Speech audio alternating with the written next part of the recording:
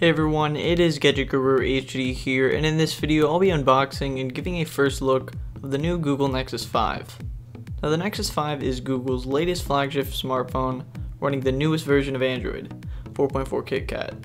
And like previous Nexus phones, the 5 is extremely cheap, costing only $350 for the base 16GB model and $400 for the 32GB model. Now you do want to keep in mind that these prices are exclusive to the Google Play Store, so that the prices are actually going to be much higher when you go into a local carrier such as T-Mobile or Sprint.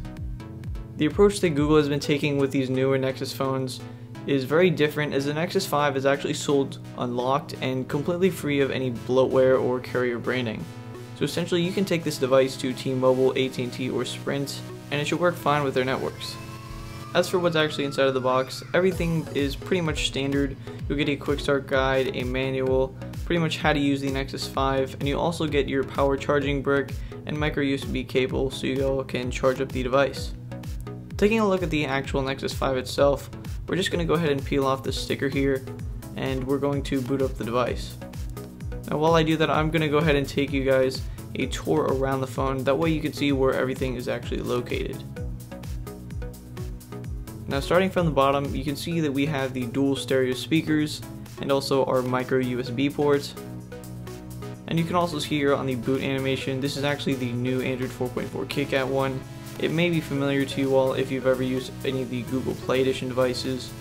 And moving toward the left, we'll find the volume rockers. Up the top, we'll have the headphone jack.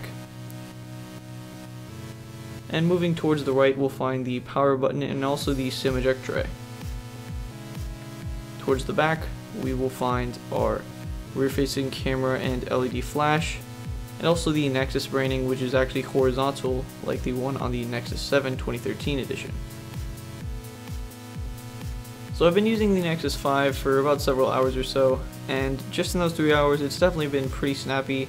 Haven't noticed any or too much lag, but of course I'll be keeping you all updated for my full review.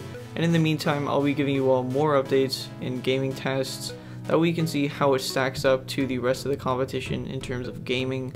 I'll have a comparison between the Galaxy Note 3, so if there's anything you guys would like to see on the channel, please do let me know and I'll try and get that done for you all.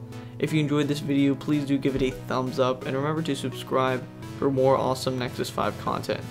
Thanks for watching everyone, and I'll see you all in the next video.